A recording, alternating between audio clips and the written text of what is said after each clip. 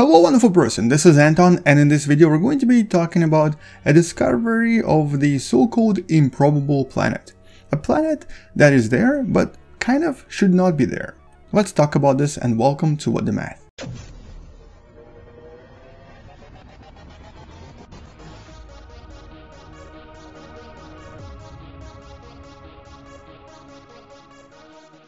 Now, before we talk about the discovery, I need to give you a bit of a background on what exactly is happening and why this is an improbable planet. A few years ago, we discovered two different exoplanets around two different stars. One is right here. This is a planet that's around 5 masses of Jupiter and is orbiting at a distance relatively close to its star, very similar to where Venus is from our own sun. And the second giant planet is right here, a little bit less massive at around 2.3 masses of Jupiter, orbiting around its star at the same distance as Earth is.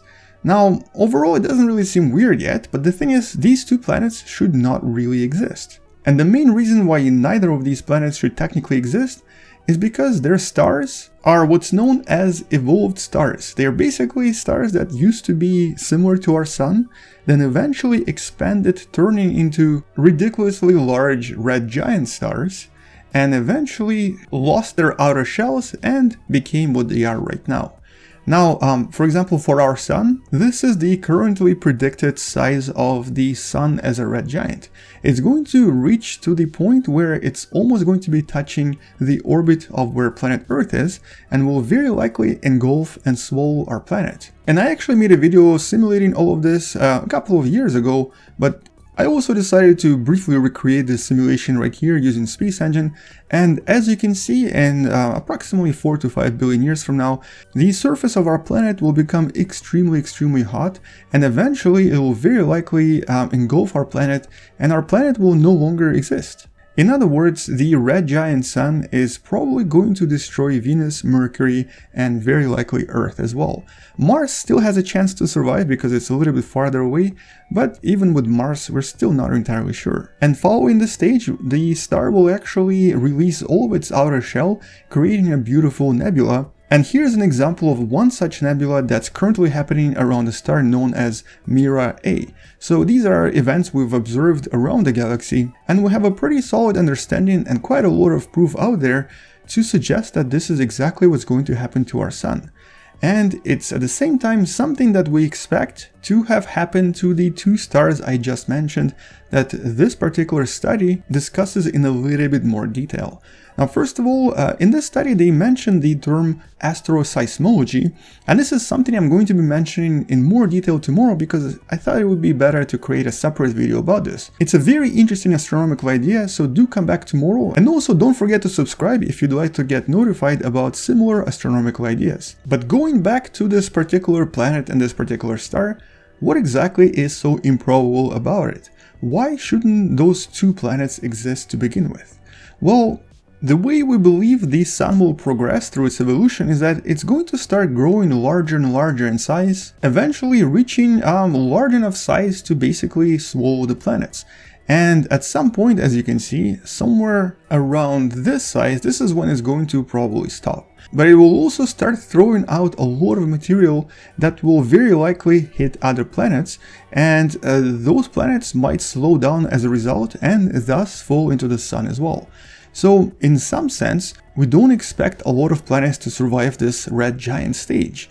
So even though Mars does have a bit of a chance to survive simply based on the distance in the beginning, it will very likely eventually fall into the large red giant sun as well. And something similar might also happen to other planets, including maybe Jupiter, although here things get really interesting. And this is where this paper may have actually discovered something really unusual. So having analyzed various giants around these evolved stars, basically stars after their red giant stage, the scientists realized that out of about 50 or so giants, many of them in the evolved stars were a lot more massive than they should be.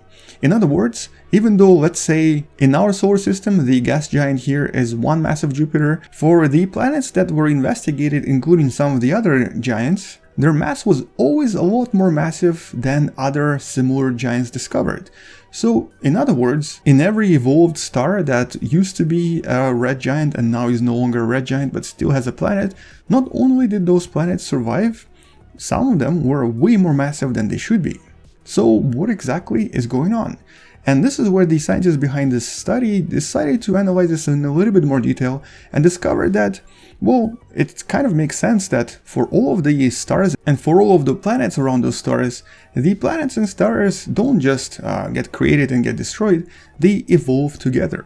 So in other words, as the star evolves and grows in size, so do some planets orbiting those stars as well. But this doesn't really explain yet how a large massive planet similar to Jupiter but about 5.5 times more massive ended up orbiting so close to its parent star, and more specifically at a distance of roughly around 60% the distance of Earth to the Sun, so basically the distance of Venus to the Sun. This of course creates a bit of a problem because at some point that star was engulfing that area.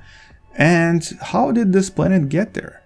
Well, the explanation involves two things. One is that obviously as the star evolves, it starts throwing away a lot of the material, a lot of which will eventually end up as a nebula, while at the same time some of this material might end up on the giant planets that already exist in the star system. In other words, if we were to go back to our own solar system, when the sun is in its red giant stage and it's going to start throwing out tremendous amounts of matter, even though some of this matter will eventually make Jupiter lose a bit of its orbit and come closer and closer to the star, a lot of this matter, as it gets absorbed by Jupiter, will actually make it grow in size and become more massive.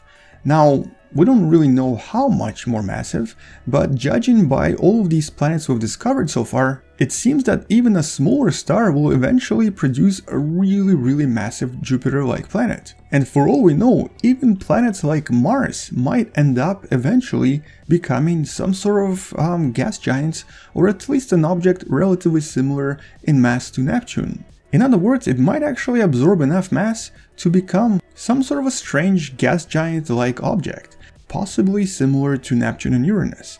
Now, all of this is of course a bit of a speculation, but judging by the observations from other evolved stars and the existence of these improbable planets that shouldn't really exist there, we now can definitely say that many of the planets in our solar system will very likely survive the red giant stage of the Sun, but as a result of this survival, they'll probably transform and become a lot more massive and possibly move a lot closer to the star itself. Now, unfortunately, we don't really have any simulations just yet, and I think you would need a really powerful supercomputer to try to simulate all of this, but for all we know, the Mars right here could eventually absorb enough mass from our Sun and acquire enough materials to start producing water again and possibly even become habitable again.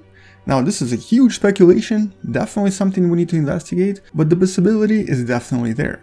So, the future of our Sun as a red giant is definitely not the end of our solar system. For all we know, it could actually be the so-called second stage of habitability of our solar system. And so, assuming that life is still around and assuming that something intelligent is going on in our solar system, maybe this will be our new home eventually. Because the chances for our planet Earth, unfortunately, are not really that high. But anyway, that's all I wanted to mention in this video. The discovery of the so-called improbable planet is definitely something we need to take a look at a little bit more and to analyze in more detail. Because right now, the future of our own solar system is still not really that well understood.